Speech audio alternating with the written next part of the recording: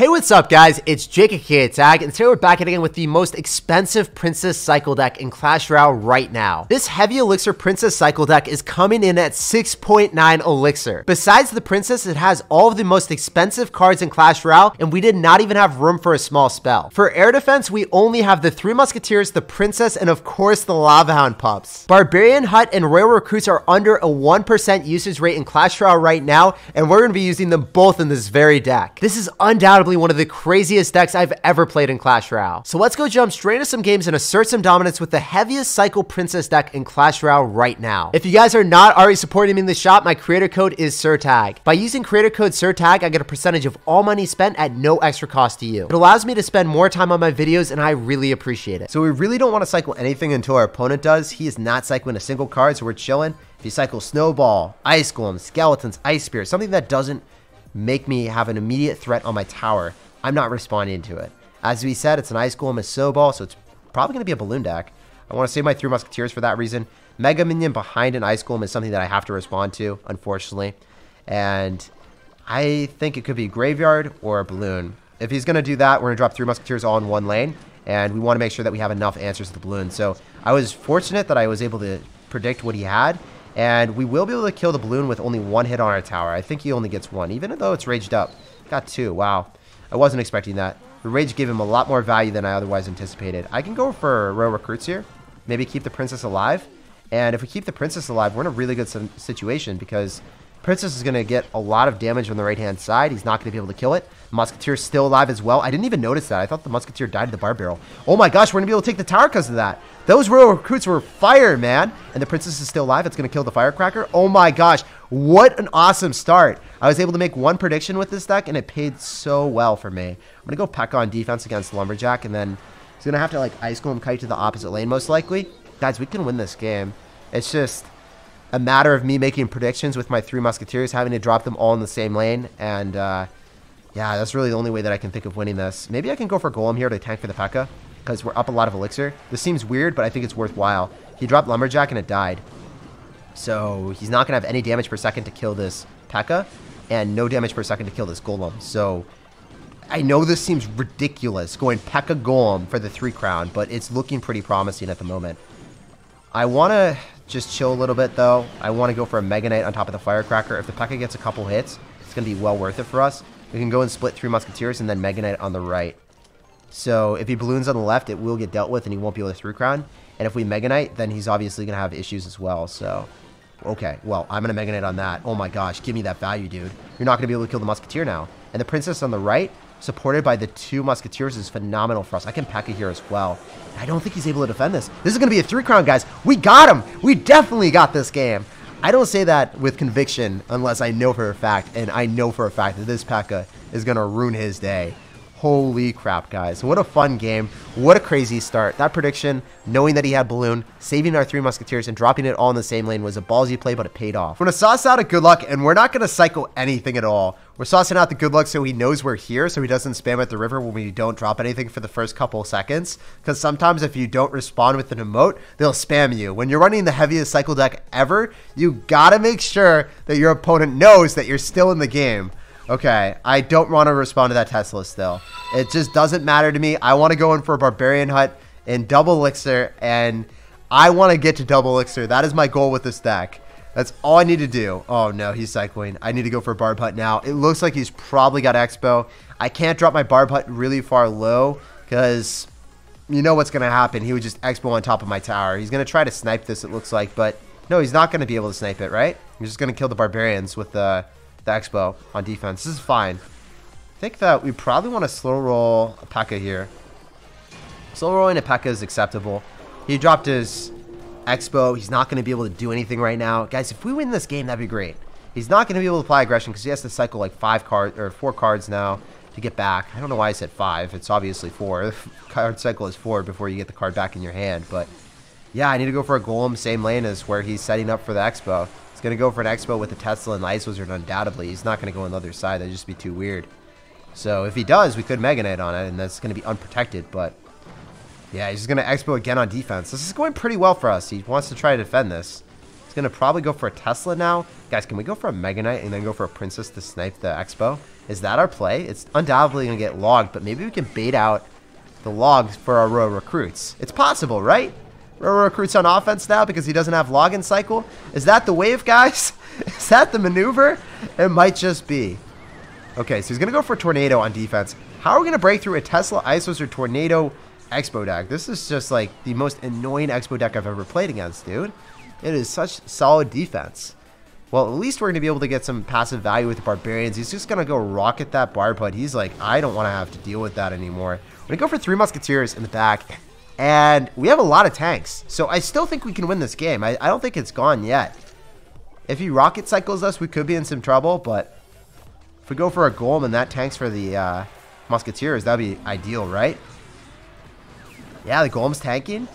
Musketeer is still alive on the right. We can go for our row recruits. As I said before, if we bait out the log, then the row recruits are going to give us some sublime value on offense. We could even Mega Knight at the river here. The Musketeer is locked on. Oh my gosh, guys. I'm going to Pekka at the river, actually. I think that's a little bit better than Mega Knighting because I can go Princess and I can protect it easily. Because he can't get on top of our Princess anymore because our Pekka is going to be able to protect it. It has more damage per second. And it's going to actually be able to kill a Knight. We win the game, though, because the Musketeer breaks through on the right side. And, guys, we're doing pretty okay. The most expensive 6.9 Elixir Princess deck is asserting dominance on our opponent. And we have to say, peace out, Girl Scout, with the Princess emote to secure our W. Okay, so this guy's going to go for Skeletons. We do not want to respond. Our deck is way too heavy to respond to Skeletons. They don't get damage on our tower unless he goes in for a Miner. Then we'll go in for row recruits. Oh, no. Not like this, sir. You have Elixir Collector. We don't have a spell in this deck because we can't afford it. If we're running the heaviest deck possible, we can only have 7 Elixir cost cards since we have the Princess. Oh, this is not going to go well. I can see the future in front of my eyes, and it is not bright. He's got Expo Tesla with Elixir Collector, and we have no way of damaging this. If we win this game, that would be insane. It would be the craziest thing that would have ever happened to me in Clash Royale.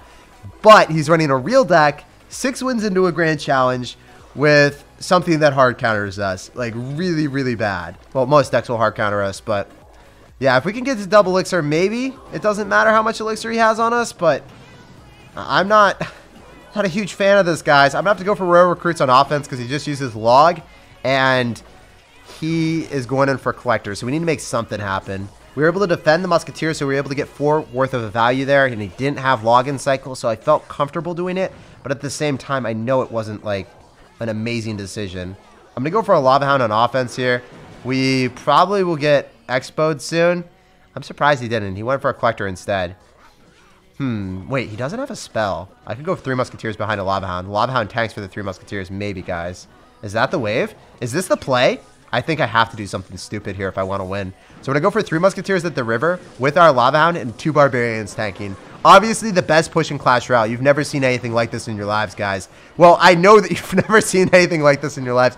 Everything else was just a complete meme. It's obviously not a good push, but we do bait out a lot of Elixir, and now he's got another Collector on the map. Oops. Oops, I dropped another Collector. It's not going well, guys. This is not boding well for me, brothers. He's going to Expo opposite. We can still get a Pekka down in time. I didn't have Elixir for the Golem, but the Pekka is going to die. I need to get enough Elixir for the Golem, but before it dies, I won't. I need to go in for row recruits. He did go for a log, so it was fine. That Golem wouldn't have placed in time, man. Oh, no. This is so bad. This is so scary. I think that the Barbarians will tank long enough for us to get down a Golem. We do get the Golem down in the nick of time, and then he's going to Expo opposite lane. This is just a nightmare. He's the boogeyman. He's a monster.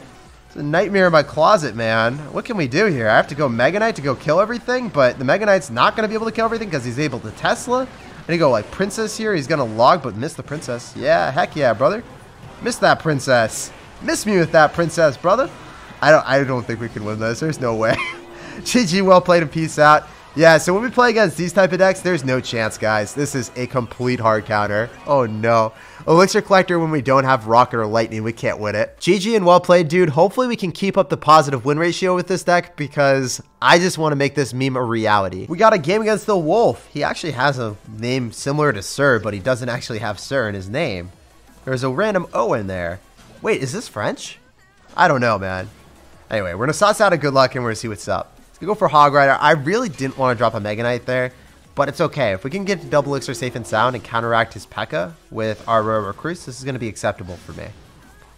However, if I can't counteract this pekka and he's got like magic archer locking onto our royal recruits in our tower, that'll be an exceptionally sad panda. So he's not going to drop magic archer. Really good that he's going to rocket us. Wait, he chief padded! He chief padded the rocket! What? Sir! Wolf, what are you doing? First off, why would you rocket royal recruits when they're split?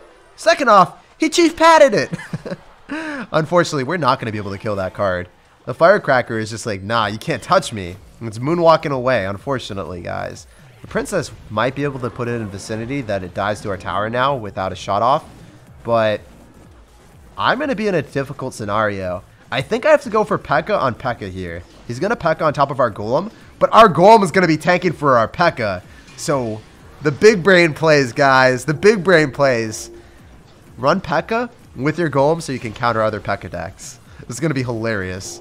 The big mama bear is going to get decimated. No, he's got Scarmy! Oh, dude, I don't have any small spells. This is tragic. This is a disgusting situation to be in. Okay, I'm still maybe able to claw my way back here. I'm going to go and cycle through Musketeers because I need as much damage per second on the map here as possible to hopefully be able to kill the... I think that we're going to be able to kill the Pekka without it getting a hit. The Firecracker will get a hit, though.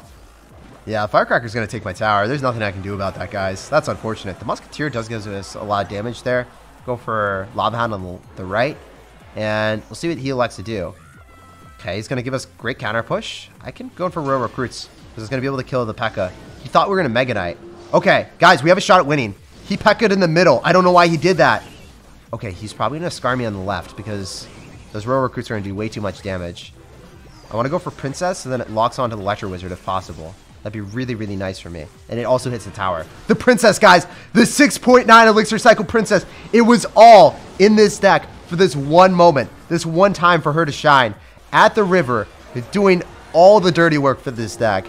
Whoa, we're going to win because of the Princess! We took the tower! She locked on, and she had her heart set on one thing in life, and it was the tower. GG, well played, and peace out. She just cheated on the Prince with the tower. Took it out for lunch, breakfast, and dinner. Total snack and a half. The Pekka will get a hit on my tower, but we still win the game.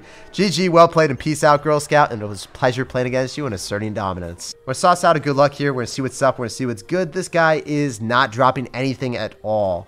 So we're just going to chill. If he drops skeletons, I don't have to respond to that because they don't get hits on my tower, my man. He's going to go for log. I still don't want to respond to that because, as again, it's already cycled. And if I cycle 3 Musketeers, it's going to make it a little bit more difficult for me to get the double elixir unscathed because then we start the game and I can't really cycle my heavy elixir cost cards if he's got Expo or Hog Rider or whatever. He can do split lane aggression and kind of screw me. So I don't want to be in a scenario that we aren't in double elixir with this stack. I want to just wait. 12 seconds later. I swear, if this is another Expo player, my luck, he's going to go for Expo at the river. What the heck, dude? So many Expos, I feel. We're going to go for Mega Knight right on top. Fortunately, the Mega Knight jumps for joy and doesn't hit the Ice Golem. It hits the Expo and splashes the Ice Golem as well after. But if its priority was on top of that Ice Golem, it would have been such a sad panda, man. I think we would have probably lost the game there. I need to go for a Golem because his Expo is going to be pretty far out of cycle. If he wants to cycle to it, it would cost him a lot. And we're up a bit of Elixir. He spent a lot of damage, or a lot of Elixir on defending that. And I think we can just win the game. If he wants to go for an Expo like that, we can trade as much damage as possible for a great counter push. I want to go for Royal Recruits and do dual lane aggression. And then I can go for a Princess if he logs the Royal Recruits, which he should. He should log this. I think he will. I could go Princess in the middle, and that's acceptable too. It will lock on top of the Expo and the Archers, killing them. And then I don't think that the Expo takes our tower. The Golem will take the tower on the left. Now let's think about the situation again. Would you rather be in a scenario where you're running a control deck and you lost a tower, or would you rather be in a beatdown deck running in that scenario? I am much happier. I didn't even lose a tower, but even if I do, which the right-hand tower is going to be fireballable, I know that he's not able to go in for Expos on the left-hand side because we can just drop Pekkas immediately on top of it. It's really cool. I can Golem in front of this, and we have a Musketeer for free now. We don't really have air units besides Lava Hound Pups, Princess, and the 3 Musketeers, which aren't really the best, but when we can get a Musketeer for free because he has to fireball the other side, well, that's going to be a really important unit to keep alive. So we're dropping a ton of tanks in front of it. We're dropping a Mega Knight real soon in the middle, just because we still have the Pekka alive, and I think that the Mega Knight's going to be able to jump on the Ice Golem and then jump on the tower, so that could give us a lot of value. And then I want to go for Princess at the River, because he's going to have to fireball our tower, and he won't have enough elixir for log immediately. Wait, he's not even able to fireball? Guys, we won the game. Let's go. A 1-0 victory.